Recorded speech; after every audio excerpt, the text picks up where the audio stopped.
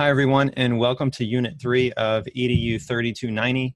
It's a pleasure to join you, and I wanted to give you an overview of what will this week be about and what we hope to accomplish.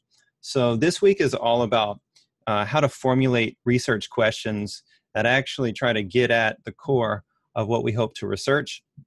And secondly, how do we actually find data sets or information from which to write papers on? Because we can't technically conduct 20 studies a year in order to get 20 papers a year.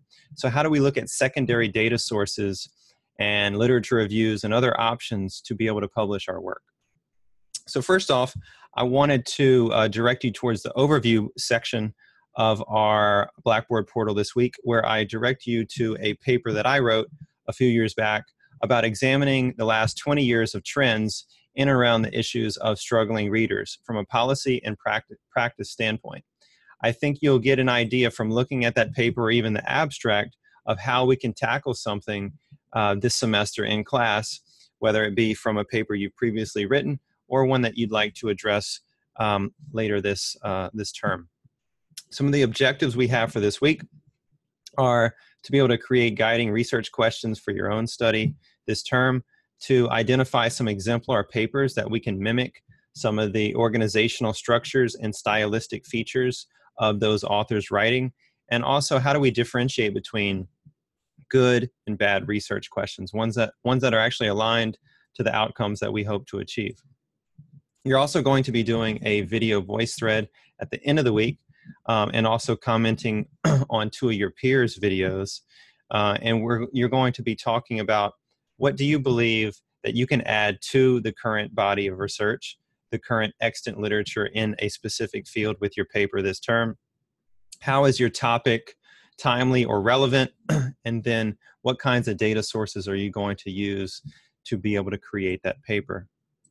If we look further into the readings and content this week, we're going to be delving further into the Silva book, which is a great, easy read, talking about writing for journal article publication.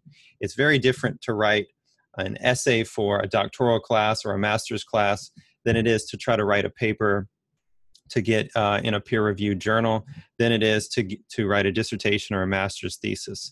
A journal article has to be succinct, to the point, and within certain submission requirements, and even in a style that is very specific to that particular journal. So you're really going to want to study not only the style, but also the structure of how other people have written for your journal of choice.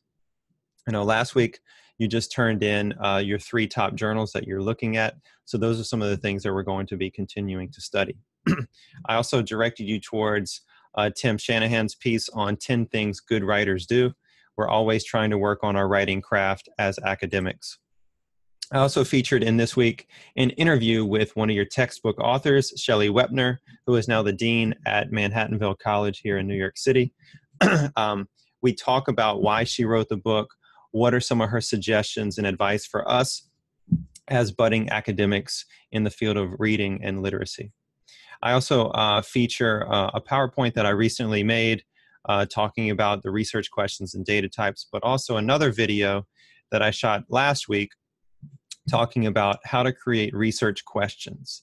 I use a certain framework to guide the structure of my research questions, and I think you will find that 5-6 minute video illuminating into that process.